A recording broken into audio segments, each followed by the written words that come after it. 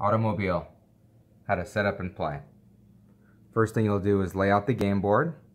You'll set out your turn marker. The game's going to be played over 4 turns.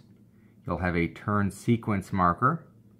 You're going to randomize the initial selection order. I'm setting this up for a 3-player game. You're going to set out the markers for the executive decision area, a closed factory marker, advertising markers, and discount markers. You're also, for each of the characters in the game, set out the prescribed number of cubes for each character, as well as any tokens that represent special powers. Next, create the supply of money for the game. You can use the paper money that comes with the game. I'm using poker chips.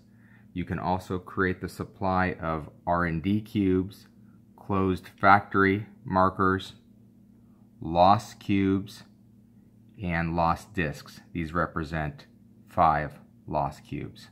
Next, you'll put all the demand tiles inside of the bag. These range values from 2 through 5. Each player is going to start with $2,000, all of their car tokens, their factory markers, a parts factory, their salesman tokens, their R&D cubes. This is based on the player count. So in a 3-player game, players will start with 5 R&D cubes. In a 4-player game, they'll have 4 R&D cubes. And if this was the full 5-player game, only 3 R&D cubes to start. And finally, they'll get a loan marker.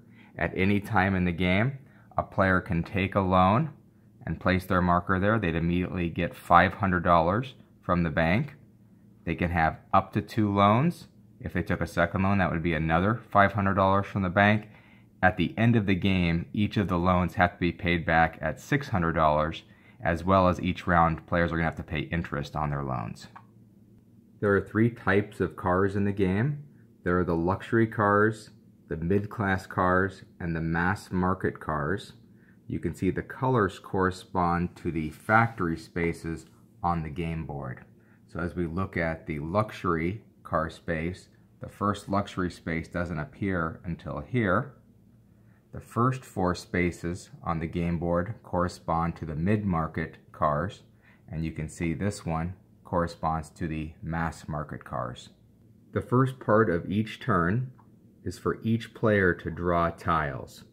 In turn 1 of the game, each player is just going to draw 1 demand tile out of the bag, but in turns 2, 3, and 4, each player is going to draw 2 tiles from the bag. They're going to keep this secret, so they'll have knowledge of the tile they drew, but all the tiles won't get revealed until later in the turn. Once players have drawn their tiles, we now go to select characters. We're going to do this in the selection order here. So blue would select first, then red, then yellow. They can select any of the available characters. Ford provides 1 R&D cube, and you can build 1 extra factory either before or after one of your main actions. Kettering only offers 3 R&D cubes.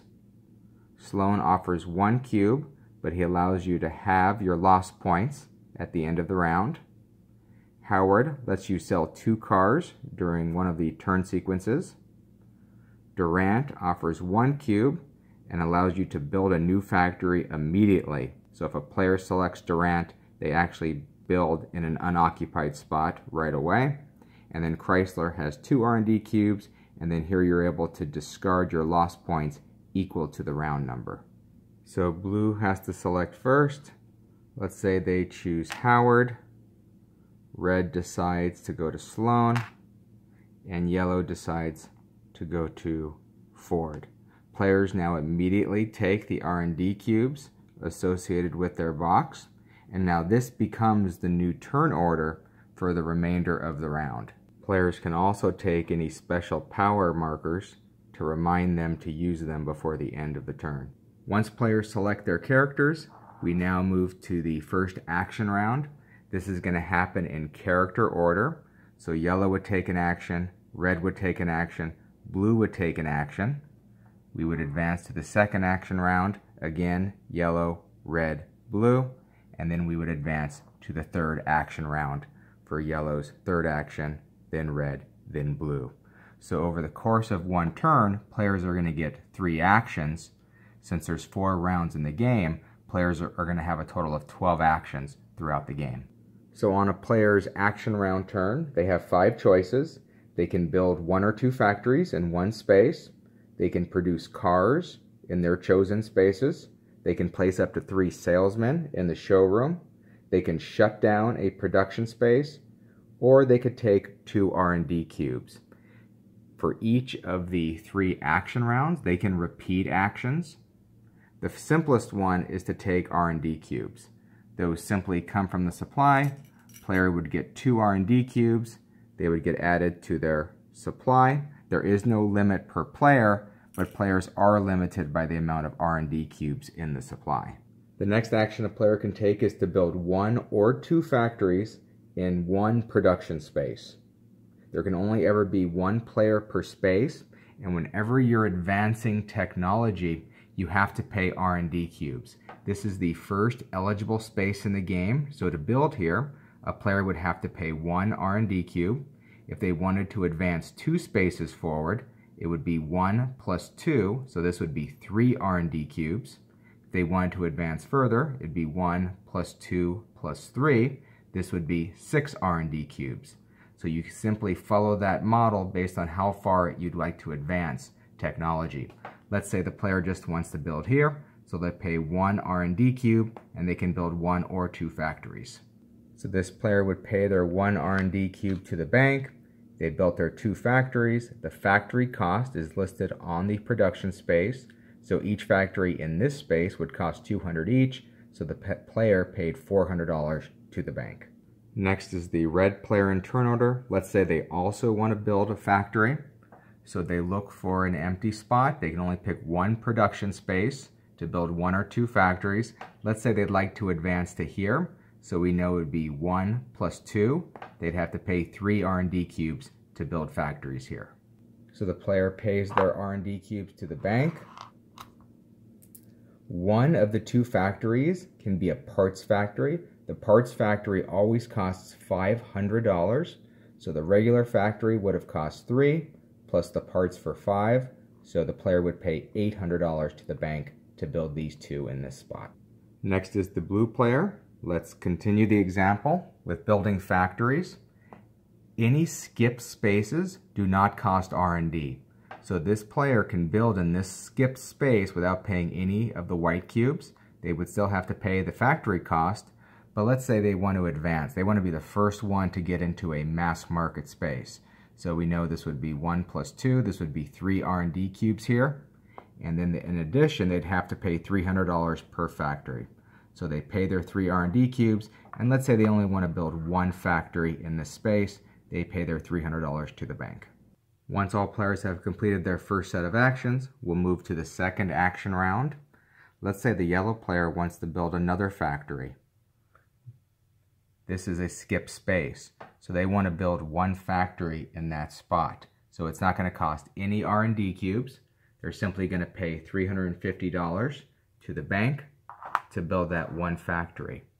Also, they had the Henry Ford power, so they can actually turn in the marker and they can build 1 extra factory. This is before or after their main action, and their main action does not have to be building a factory, but they're going to do this after their main action. They can build 1 extra factory in a spot that they already occupy. So since they occupy this, they can build 1 additional factory. They still have to pay the factory cost to the bank, the $350, but they can add an additional factory to that spot, and that was their character power. Next is the red player, and now let's talk about another of the main actions you can choose, and that's producing cars in your chosen spaces. So for each production space, everywhere where you have a factory, you can decide whether to run that factory or not. The red player only has a factory in this spot, and we can see it's a mid-market factory. So we consult this table here. So to produce cars, it's going to be $70 each in a mid-market factory, and then based on the number of factories you have, provides the minimum and maximum number of cars that can be produced. Since this player only has 1 factory, if they decide to turn this factory on, they have to at least produce 1, and the most they can produce is 3. Since they also have a parts factory reduces the cost, the manufacturing cost of each car produced by 20. So instead of paying 70 per car, they only have to pay 50 per car. So let's say they produce the maximum based on having one factory. They're going to produce 3 cars at $50 each, so they pay $150 to the bank, and they would add 3 cars to that space. Next is blue. Let's say they also want to produce cars. Again, they only have one eligible factory space. They only have one factory, and it's for mass market. So we can see per car it's going to be $50. With one factory, they can produce between 1 and 4. Let's say they produce 4, so they'd pay $200 to the bank and add 4 cars to that space. So blue player added their produced cars. That completes the second action round. We go to the third and final action round, always in character order. So the yellow player realizes that they better produce some cars. They have 2 eligible production spaces where they have factories. They can decide to activate one or the other or both of them. Let's start with this one. They have 2 factories for mid-market. So we can see it's going to be $70 per car. If they activate that factory, they have to at least produce 4, and the maximum is 7. Let's say they produce 7 at 70. They pay their $490 to the bank, and they would add 7 cars to that spot. On this one, they decide, you know what, I am going to activate that production spot, but I'm only going to produce the minimum. I'm going to produce 4 cars in that spot at 70. So I'll pay $280 to the bank and add my 4 cars to that spot. Next is the red player. One of the other actions you can take on your turn is to shut down an entire production space. You would receive your factory values back, less $100 for each factory. You're also able to discard half of your lost cubes, half of the black cubes rounded up. The red player doesn't have any black cubes at the moment, but they do want to shut down this production space. So they would get the $500 they paid for their parts factory less $100. So they'd get $400 back for the parts factory, and they'd get only $200 back for the regular factory. It would be the $300 minus $100. So they would take both of these factories off of the board. They would get the money for each factory less $100 each, and they would put a closed factory marker on that spot. Any cars produced on that spot get to remain. Next is blue, and they want to demonstrate the one action we haven't seen yet, and that's to place up to 3 of your salesmen in the showroom. So you can place up to 3, 1, 2, or 3, in any of the 3 showrooms. Typically the middle showroom gives you the most flexibility, because when we get to that phase later, your salesmen can always go in the row they're on or an adjacent row. So this player is going to decide to place just 2 of their salesmen in this showroom. Once we've completed the third action round, we now go to the sell cars via Howard. So this is only for the player, if there was one that selected the Howard character. At this point, they must sell 2 of their cars, and they would get the full value for those cars. So this player only has these. We can see their mass market cars, and they would receive the full value. So they would get $200 from the bank for these 2 cars. This will not affect the public demand, so these get returned to that player's supply now.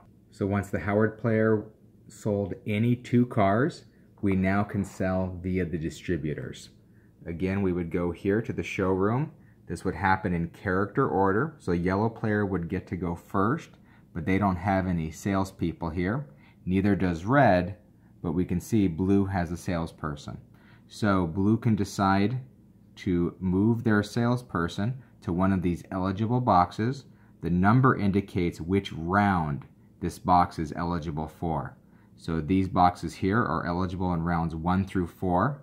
These boxes are not eligible until we start round 2 through round 4, and these boxes are only eligible in rounds 3 and 4. So let's say the blue player decides to slide right down there because they have a mass market car to sell. So we can put that right there. We would now, they can only do 1 at a time, so we'd go back in character order, but we can see yellow doesn't have a decision to make, red doesn't have a decision to make, so now it's blue again, and they're going to slide to another eligible box there, and move a car to the full sales price. At this point, you would collect your money for your sold cars. So again, blue would receive $200, and these are also not going to affect the public demand, so they can get returned to the player's supply. At the end of this process, if there were any unused salesmen in any of these showrooms, per salesman, players are going to have to take one black loss cube. So let's say the blue player, on their turn, they put out 3 salesmen instead of 2. If there was no eligible spot to move them to, or they had no cars to sell, this salesman was underutilized. So they would have to take a black cube for that salesman, and that would just get returned to their supply now.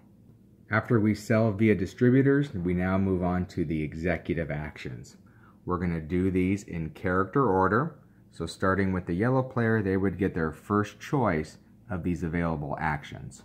One of the choices, and there's only one available, is a player can shut down a production space. This works just like the normal action. You would shut down an entire production space, you would get your factory values less $100 each, and you would also be able to discard half of your lost cubes rounded up. Next are the advertising markers. You have to buy the leftmost first.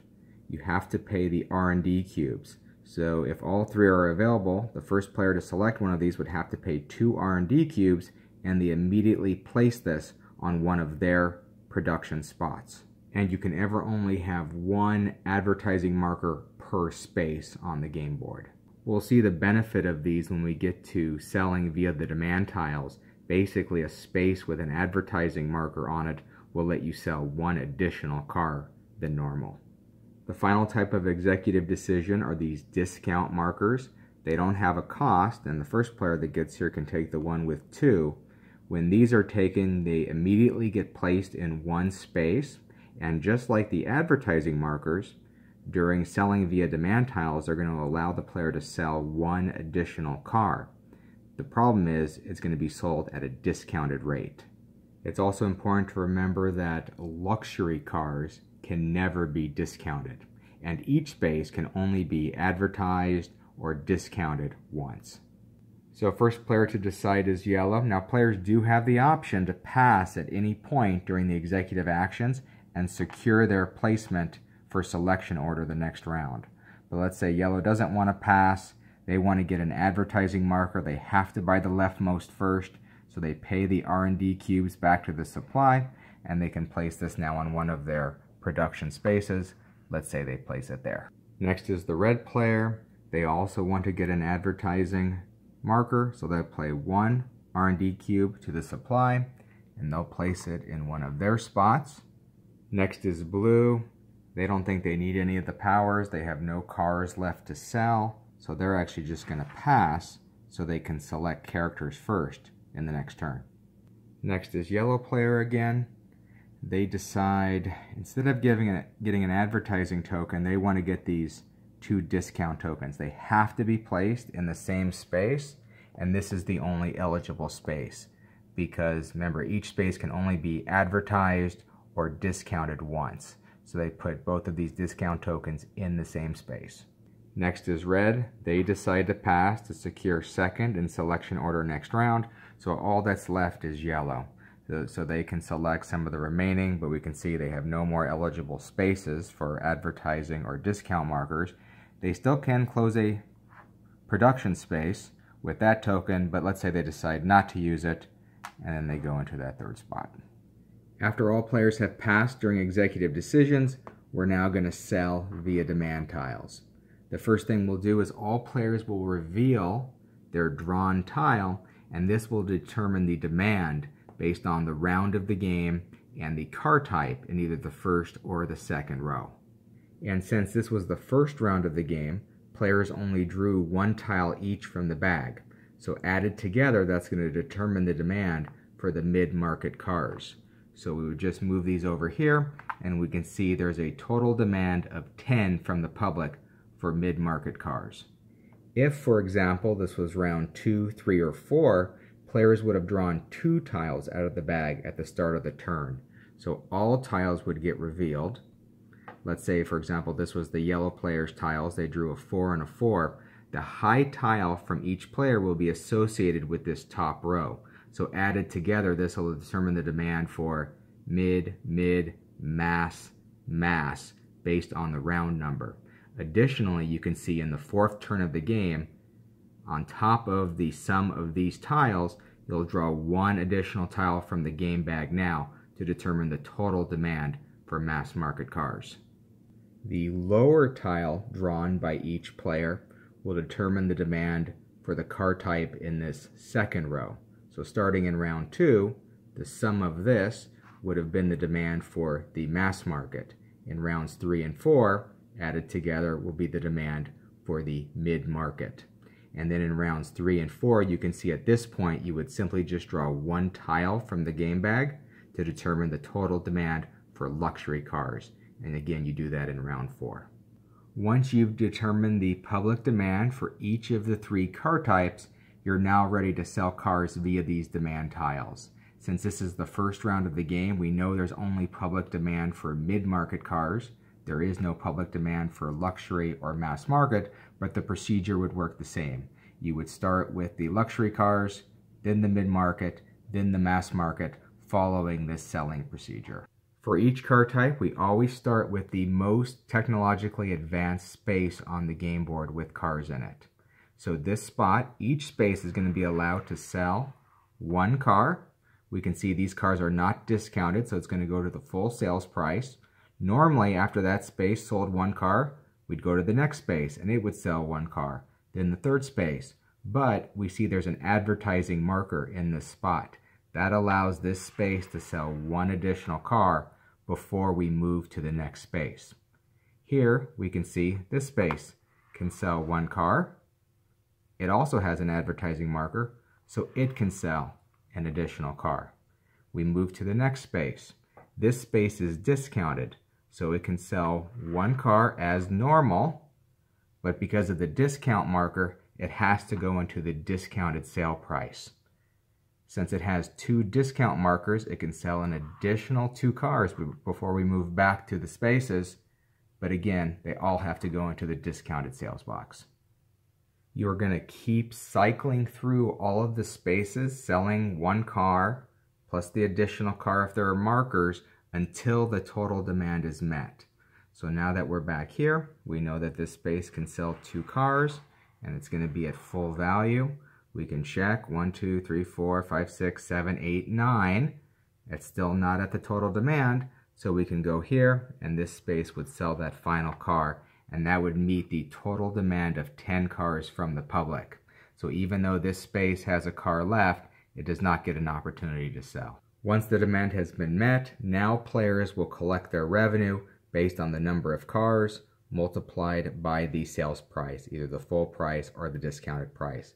So this player would get $300, 100 each for each of those 3 cars, and they would get 150 each for those 4 cars. The red player would get 150 each for these 3 cars. The sold cars at that point would simply go back to the player's supply. One important thing to remember, players are limited based on their car tokens. So keep that in mind when you're producing cars during the action rounds. Once we've sold via demand tiles for each of the 3 car types, we're now ready to move to the losses phase. Players will first receive 1 loss cube for each unsold car. The unsold cars can go back into their supply, but now they've got to take the black loss cubes. Next, players are going to get penalized 1 black cube for each factory space they're behind the current technology. So you would do this for each of the 3 car types. We can see there's no luxury factories on the board yet. This is the only mass market factory on the board, and it is the current technology, so there are no loss cubes for this. Now let's go to mid-market. We can see this is the current technology, so no loss cubes. This is 1 space behind the current technology, so it's equal to 1 loss cube. There's no players here anymore since that was closed down, so no players have to take it, but we still count it. And this is 2 factory spaces behind the current technology. 1, 2. So the yellow player would have to take 2 black cubes.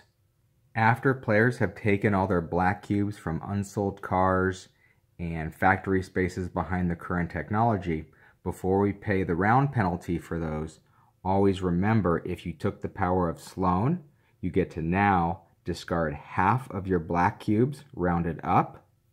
And if you had Chrysler, you get to discard black cubes equal to the round number. So in round 1, you'd get to discard 1 black cube. If this was round 4, you get to discard 4 black cubes.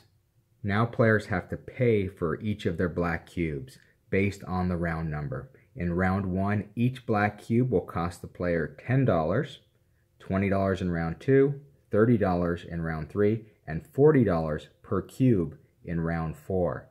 The cubes never get discarded. The only times you're actually able to discard your black cubes are when you're shutting down production spaces or exercising the character actions at the end of a turn. It's also at this point that all players have to pay interest on any loans that they've taken out. It's $50 per loan. Loans can never be repaid during the game. They're only repaid at the end of the game for $600, but during this phase cycle, each loan taken out will cost $50 of interest. Once all players have paid their losses and interest, we're now ready to do the end of turn sequence. This is basically just resetting the board. Take all the executive markers and put them back in their section. Put all the tokens for the characters and reset the number of cubes associated with each character. Next, return any demand tiles back to the bag for reuse. Any salesmen that were used now slide back to their showroom spot to the right for each of the 3 car types. We'll reset the sequence marker back to the beginning, and we'll advance the turn marker to the next round. At the end of the 4th turn, players will get their full value for all of their factory tokens on the board. So you would take the number of factories multiplied by the cost on the board, the full value. Players will also have to pay $600 back per loan taken. Most money wins the game.